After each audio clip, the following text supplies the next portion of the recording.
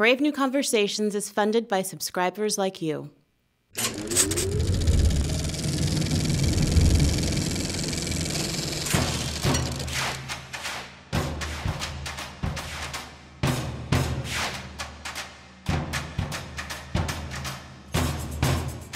After 8 years of dropping how many millions of pounds of bombs, firing how many millions of rounds of ammunition, and on the other hand spending how many billions of dollars in development aid, if after 8 years people haven't joined your side, they're probably not going to join your side. Well, they probably have a good reason for being on another side than you. And the point to keep gripping on to, too, is that these people who looked favorably on the Russians and now look favorably on us did not win. And part of the reason they were not able to win support or to destroy or to neutralize the other people in that country. And there's no reason to think that it will happen now. And just like Ambassador Eichenberry said in his dissent to the troop increase, which I'm very proud of, I'm very proud to have served with him, and especially proud to have seen his dissent.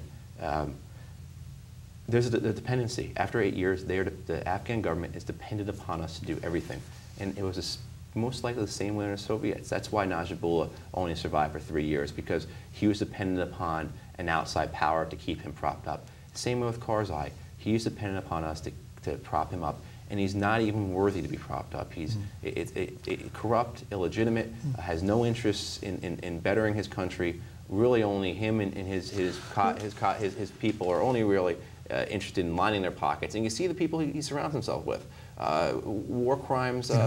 The people he surrounds himself with, like Fahim and Dostum, and these guys are war crimes villains, drug traffickers, and not like drug traffickers like they've got a pound of pot in their pocket. You're talking guys who are dealing in hundreds and thousands of kilos of heroin. These are very despicable, horrible people that our troops should not be dying in support of.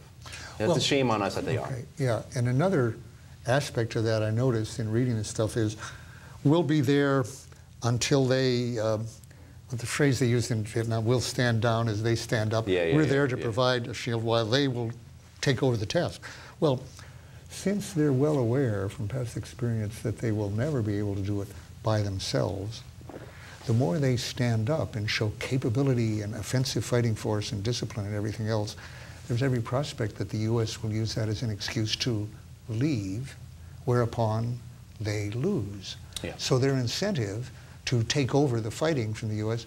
is nowhere on, I'm referring to the Vietnam experience, of course, as well, but I would sure it apply here as well, because on the one hand, if somebody else can do the fighting a lot better than you can anyway, because of their helicopters, their intelligence, their communications, their weapons and everything, why should you do it? That's one point. And the other point is, if you become capable to substitute yourself for them, they leave, in which case you're there alone and you cannot succeed. So there's really no incentive to ever, so long as the U.S. troops are there, to stand up and do that. All right, you're talking from somebody who went over there and the problems you faced when you went over there, as I went to Vietnam in 1965. And one gets caught up in the question of, couldn't this be done better? Surely better than we're doing, as it could have been. And it's really easy, particularly this is what I did for my living for 12 years. So it's really easy just to have this conversation wrapped around the how of it or the mechanics of it, and that's not, we should be talking about the why. No, and you and I could talk about that for a long time with great interest. But you said it so well in your resignation letter, and since then, that you didn't leave, you didn't take this unusual action, extraordinary action really, not only to leave, but to speak out and work against the policy, to try to warn people, not just quietly go on to some other line of business. Not because of the way we were doing it, or that it could be done better, but why, and whether we should be doing it at all. And that's the question you raised, which is absolutely is why and to what end, not the how. I don't want to debate what General McChrystal says. Why and to what end are we in Afghanistan? Because when I'll finish this off if I may in 1 or 2 minutes, dismiss it. You and I could talk about, we didn't have the language, we didn't. So you can say, well, that's easy. We can learn languages. Send it to the language school. We'll send them to counterinsurgency school. And I think there's a fundamental thing that's being missed in that. the counterinsurgency doctrine, which the Army seems to have adopted now as our new way of doing things. This is what we're going to do in the future. They're missing not only that it could be done, they see correctly it could be done better in some sense than we've done in the past, with fewer casualties on both sides and more efficiency, and we could stay longer and cheaper and so forth. But there's a fundamental flaw in the idea of counterinsurgency in U.S. hands as applied in our hands to foreign countries. And that is, hard as it is for Americans to conceive of this, we're foreigners there. Yeah. And we remain foreigners even after we've been to counterinsurgency school, yeah, and even if we learn their language. Yeah. The idea that by a certain set of cookbook rules on counterinsurgency, you can get people to accept your authority and to fight for you and to accept the authority of the people you have designated as proxies, yeah, to rule over them is false. Yeah. I would even go so far as to say that I don't think any foreign country has ever applied counterinsurgency in the sense of winning the actual willing support of the people, yeah, and the authority of the people. It's never happened. It's not going to happen. And there is the question of whether you have a right. Yes, if you believe that empire run by Americans is the good empire as opposed to evil empires, and that we have a right to do this, to run the world, basically, yeah, then you can ask the question of how we do it. Now, let me mention one other analogy from both my experience but the Soviet experience. When I was there in '86, as I was saying, they were showing the brochures in Russia, in Moscow. I spoke to, well, I'm reading the same documents you were talking about from the National Security Archive, yeah, which are amazing. Yeah. I totally agree with you.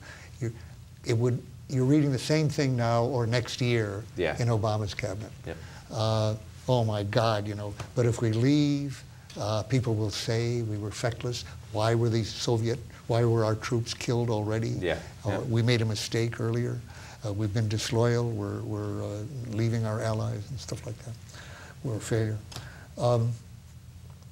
But a guy named Velikov, very good guy, Evgeny Velikov, who was the top science advisor to Gorbachev, and I was talking to him mainly about nuclear policy, which he was very involved in, and which I wanted to influence. So I wanted to talk to him about nuclear arms control. But we got on to Afghanistan. And he said, and he was a top advisor to Gorbachev at that point. Now, if you've been reading these documents, you know, that's just when Gorbachev had been in for 1 year, mm-hmm, saying, this isn't working. Yeah. What can we do? You know, how do we get out? It's similar to, I know conversations with folks on Capitol Hill and in administration of, what the hell are we doing? And how can we get out? Yeah. So, but one very strong point is I was just reading these documents. I was reading something that Velikov had said to me at the time that was clearly now being said on the inside, which is, we need to get out, and all we ask is a neutral government friendly to us. That's all we yeah, want to leave behind, a friendly government, yep, there on our border. Not too much to ask, you know. So we've been, after all, think of all we've spent, and we've been dying. So Velikov said that to me. He said, we're getting out. We're getting out. All we ask, this was '86, early '86. Now, they got out in early '89, yeah, 3 years later. So he said, all we ask, all we want is a friendly, neutral government. And I said, Evgeny, you're not getting out. You have not started to get out. You are not on the way out. You're there. You will not start to get out until you give up the determination to decide what government will succeed you, and to determine the government, yep, of Vietnam. If that's the problem, you have to stay there to do it. And eventually they did, to my surprise, actually, even sooner than I expected. But it took a while, yeah, a long time. And we're hearing that now, you know, if only all we ask, you know, in Afghanistan is this or that. We keep changing our goals. We went there for I don't think you'll find anyone who will argue against us actually going there in 2001. Certainly, if you find someone, I have a question why they would argue against that. But it's now 2009. We keep changing what our goals are. We keep changing what we want to get out of this, what the benefit of our troops dying is for. And we keep changing it, and it's wrong. I mean, we went there for one particular or specific reason, we've accomplished that, we need to move on. What it comes down to is there really aren't many good reasons for killing other people en masse. I'm not a total pacifist, you're not a total pacifist. And there have been reasons in the past. World War II is the big shining example. If there was some benefit to the United States, if this was going to make the United States safer, I would be all for, you know, our occupation there. But it's not making us safer. So I'm very realist in a lot of these things I say. And just, foreign policy should be done for the benefit of the United States.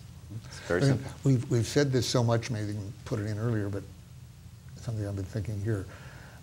A big analogy is our total unwillingness to learn anything from the French experience in Vietnam, which was against the same people in the same terrain, literally the same leaders, in the same cadre, in the same terrain there, with American money. So we didn't bother to translate the French books on the war. I spent a lot of effort trying to get Rand, with some success, to translate a couple of the books that they never bothered to learn, because the French, they lost 2 world wars. We had to come in and help them, you know. They're racist, unlike us. You know, that didn't even have to be said. They're racist. That's a problem. They're colonialists, et cetera, et cetera. And they didn't have helicopters. That's going to make, they don't have a few helicopters. That's going to make all the difference.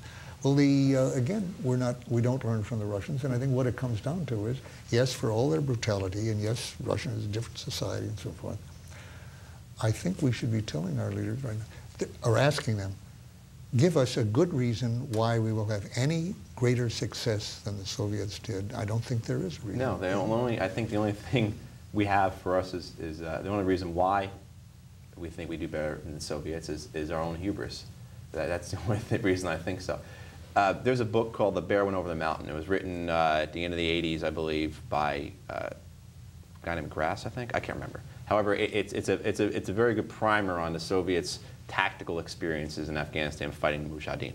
My friend who went in with 2nd Battalion, 7th Marines into Helmand Province in the summer of 2008. It was very bloody in 2-7, lost a lot of good dudes. But after they were done, they took this book, The Bear Went Over the Mountain, and they took out the tactical and graphic overlays, the illustrations of how the Mujahideen fought the Soviets. And then they took those overlays of ambushes and other attacks, and then they looked at their own experiences. And in some cases, almost down to the same terrain features, same geographical features, they were attacked the same way that the Afghans had attacked the Soviets 20 years earlier. I mean, really remarkable. I mean, like literally almost identical. Remarkable. I was smiling when you said that because I could see where it was going. It was exactly like that in Vietnam, where almost nobody ever looked at the French maps of where the Viet Cong, or then called the Viet Minh, had controlled. And of course, they were the same places that they controlled under us, where they had the support of the population thoroughly and where the terrain favored them. And so you know, one of the things people keep, one of the tenets of counterinsurgency is that you have to separate the insurgents from the population. One of the things we kept saying over there is, like, how do you separate the insurgents from the population when the population is or are the insurgents? And it's our unwillingness to acknowledge that there are a large group of people who are not on our side and who won't be on our side, and who were never on the side of the Afghans that are on our side, and who were never on the side of the foreign occupying powers. And we have to accept that, acknowledge that, and realize that just fighting them will only beget more fighting. Fighting is only, putting more troops is only going to fuel this insurgency. I'm really afraid that we're going to put 20, 30, 40,000 more troops, and all we're going to do is put them in more valleys or villages where we're not presently at, and more people are going to fight us. Or we're going to do this thing where we secure the population centers and just barricade ourselves in, garrison ourselves in the population centers, support one side of the Afghan civil war, and just exacerbate that situation and allow it to continue without any real reconciliation. Would you get out of Helmand Province? I would. I would get out of large parts of Helmand. I would. There's no benefit for us being there. So how far, let's say in the short run, if you were the president not worried about re-election, which is, there's never been a president like that in his first term. So, and anyone who says that's not a concern for this president is a fool, or for any lying. President, For any president, exactly. If, however, you freed yourself from that notion somehow. How fast would you get out, and how many troops in the short run do you think you would leave there? Oh, 6 months from now, how many troops would there be? Or a year? If you could responsibly withdraw troops, I mean, there's a lot of, as you know, tactical and logistical operational issues with something like that, and so you'd have to do it responsibly. But I would like to see us draw down to below 15,000, below 10,000, a bare minimum. To continue to train and support the Afghan army and police to a certain degree, but with the main point being of forcing some kind of political reconciliation in that country.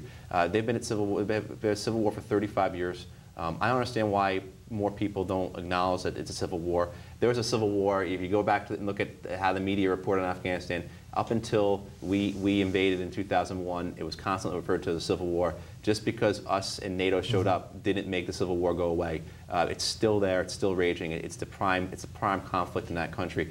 I would leave as many troops as necessary to foster some kind of, or force some kind of reconciliation between two sides. But I would stop combat operations in those valleys, in those villages where people are fighting us only because they don't want us there. You have to understand this notion of what we would call valleyism, which is nationalism scaled down to a valley level. That's what most people are concerned about. They're concerned about what happens in their valley. They don't want people coming in there, particularly people who are going to tax them or take things from them. And they will fight them if they do, just as you would find anywhere in this world. This is what would happen in the United States if something like that happened. I've learned from you, listening to you the last couple of days, several points. One of them I think that is very familiar is your point that even the people we're training, especially the Tajiks, and who are fighting for foreign, are themselves perceived as outsiders in the places where we're sending them to fight. Yeah. And have evoked much the same kind of resistance that we do when we go. And that another point, that a large part of the resistance to us is the perception that we are backing up an ethnically different and corrupt and self-serving government that isn't merely a puppet of us, but is an adversary of the people there. Correct. And that's part of it. That is to considerable extent different from Vietnam. Let me take a minute, in fact, here. If they allow it, to mention that when I did hear your resignation letter first, my one reservation about it was your emphasis that you keep coming back to, which you've now enlightened me on, that it's being above all a civil war. And my resistance to that was that that was an insider's perception of the Vietnam War, which I thought was very misleading. Yeah. People who understood that it wasn't aggression from the North, because in fact the North, Vietnam, was not seen by Vietnamese as a truly independent, separate foreign country, but as part of Vietnam. Yeah. So the notion of aggression was not in their minds. Both sides had in their constitution, Vietnam is one. Yeah. Both sides had that. So they said, okay, it's not really aggression from the North, as we say. It's really a civil war between, they said, the Northerners or the communists and the communist-led forces and the others. And I came to feel that was very misleading for this reason, that it was a war that existed only because there was a side, a warring side, that was entirely equipped, paid, basically managed by foreigners and serving the interests of foreigners. I said, that's not properly called a civil war. Yeah.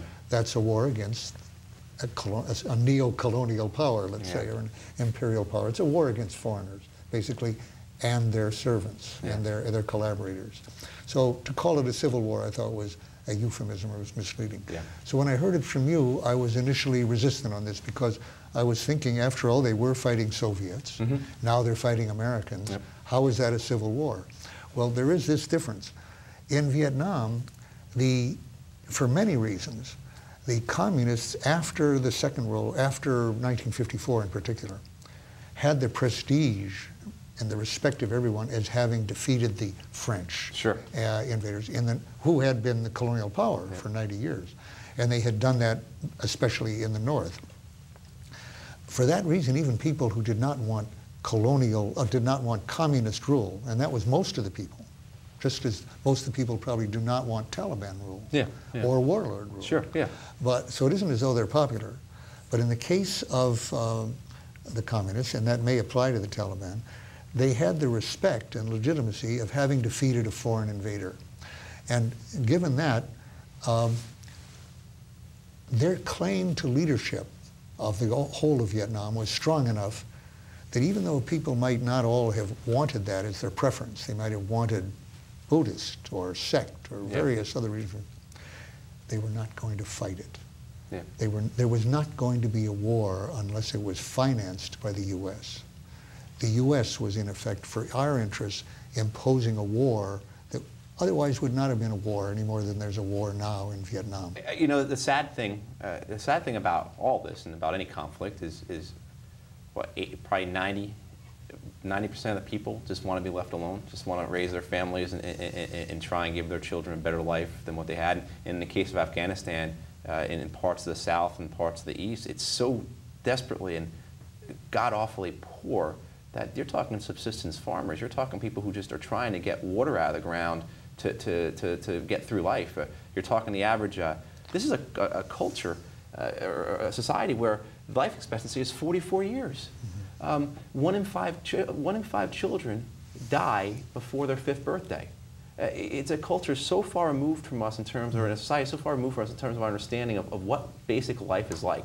So many of those people just want to be left alone. But that can sound like an appeal, if I finish with this, to our own compassion as Americans. Say, well, we should help to do something about that, and how can we help that, this terrible poverty?